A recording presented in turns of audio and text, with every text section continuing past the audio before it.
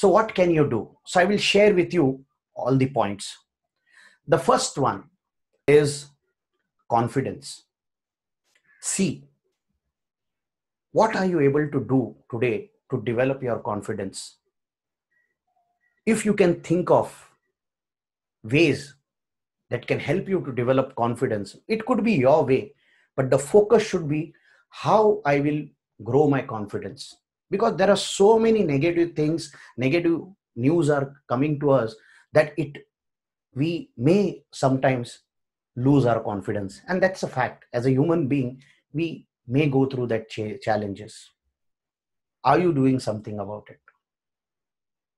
One way to look at it is, if I want to rate you on your confidence level, 10 being the highest, 1 being the lowest, where would you rate yourself? So based on that rating, if you say that you are on 6 or 7, what can you do today? What actions can you take today to reach to 9 or 10? That's the question you need to ask. So once again, this is Sachin Kamath signing off. We will meet again to understand the next points.